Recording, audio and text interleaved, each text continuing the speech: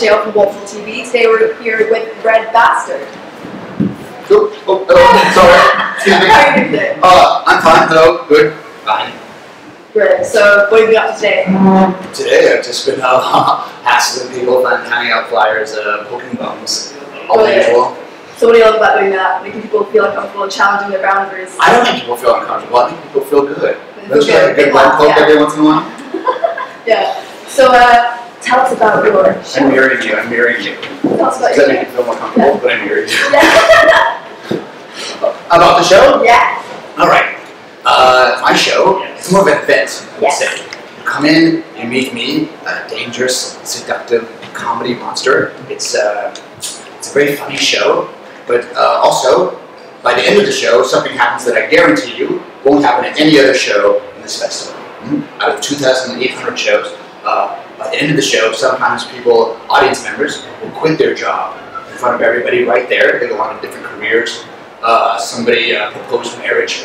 Somebody ended a friendship, a bad friendship. It ended there in front of his face. Somebody, this man hadn't spoken to his sister in 8 years. They've been in a family rift. And he called his sister for the first time in 8 years and spoke to her. So amazing things can happen at the show from anybody. It could even be from you or somebody watching this broadcast. So do you always get good reactions from people? Have you had any people who have not really appreciated you?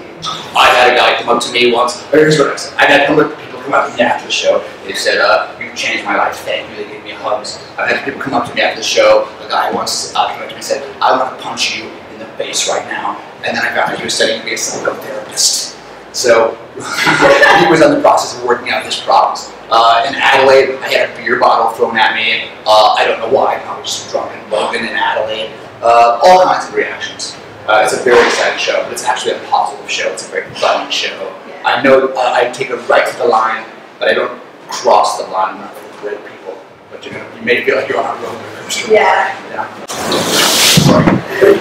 This chair. I can't quite actually fit. Why don't we talk about this chair? Let's talk about the chair. Because I can't actually fit in the chair. I don't know. You know what? I'm just gonna use this chair. Take this right here. Move this one. What were we saying? So the location is very rude. Here. The location is we snuck into an abandoned tenement building in New York. Yes. That's why it's all creepy and kind of decrepit. Yeah.